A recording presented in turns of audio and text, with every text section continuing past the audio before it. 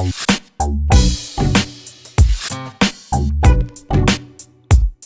everybody, this is Steve here, and welcome to the second episode of the Redstone Advent Calendar.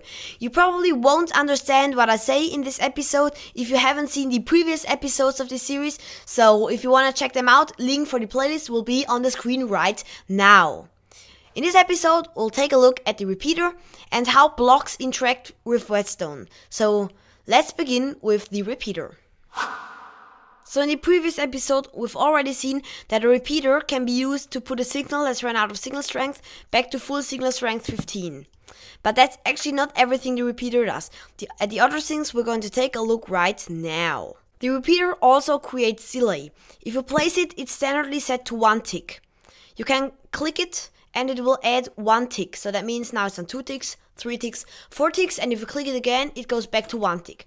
1 tick is exactly 1 millisecond. That means that a 2-tick repeater and 2 4-tick repeaters create exactly 1 second delay. The repeater only transfers power into one direction. That means if you give input to the back, it will output it to the front. But if you give the input at the front, it won't pass through the repeater. The repeater can't give output or get output from the block it's standing on. The only places from where the repeater can get input or output are these blocks. The last thing a repeater can do is something not everybody knows about. A repeater can be locked from the side. A locked repeater is kind of like a frozen repeater. That means if we give an input here, it will give the output on the other side. Now we can, call this now, let's freeze it. Now it's frozen. And that means if we turn off the input, it will still give the output as long as the freezing thingy is on.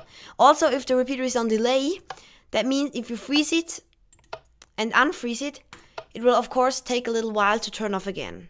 A repeater can't be frozen by redstone, but something pretty interesting is it can sort of be frozen by a comparator. So that means we can freeze it with the comparator. It won't display this bedrock thingy right here, but well, it is frozen. But I don't know if this is a bug or that it isn't displaying it or a feature, but it's pretty interesting, I think, that the locking barrier isn't visible if you lock it with a comparator. How blocks interact with redstone seems pretty complicated, but it's basically pretty simple. There are 2 ways a block can be powered. Way 1, it can be powered by a repeater or an input device. Way 2, he can be powered by redstone dust. Now we're going to take a look at both of them in a little bit more detail.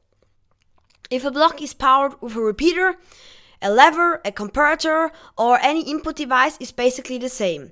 The block is just like full powered, so that means you can place redstone underneath it, redstone on top it, you can place redstone on the side of it, you can place a repeater on the side of it, you can place a lamp or output device directly on the block, so that means basically just everything touching the block is getting directly powered. Powering a block with redstone dust is a little bit more complicated. Redstone dust kind of semi-powers the block. That means you can take output from all the sides with redstone lamp or whatever output device you're using. You can take output with repeater from all these sides or a comparator, but you can't take output with redstone dust. Doesn't matter from which side you're trying to get the output, you can't get it.